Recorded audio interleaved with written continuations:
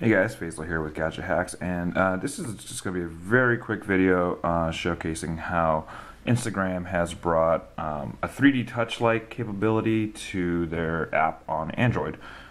If you don't know, 3D touch is something that's on the new iPhones, and it allows for multi-level touching. And Instagram was one of the first apps that was compatible, kind of right off the bat, but they did bring that kind of same functionality to Android. So here's how to use it. Basically, you're going to need the newest version of Instagram. You can check out our article. We've got the download link if you don't have the update available for you. But from any screen that shows thumbnails, so you have like the search screen here. If you're on your own account, you can check that. If you're on, let's say, somebody else's account, and you have this, you can also check that there. And it's really simple to use. So basically all you do is you long press.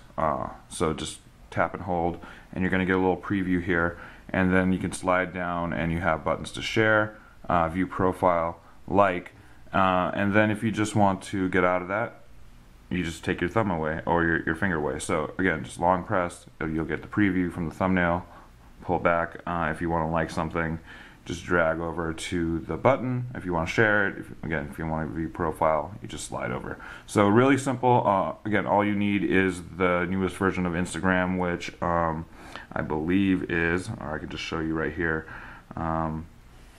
is going to be version number 7.13.0. Again, if you don't have the update available for this, check out the article. We've got a link for the direct download there.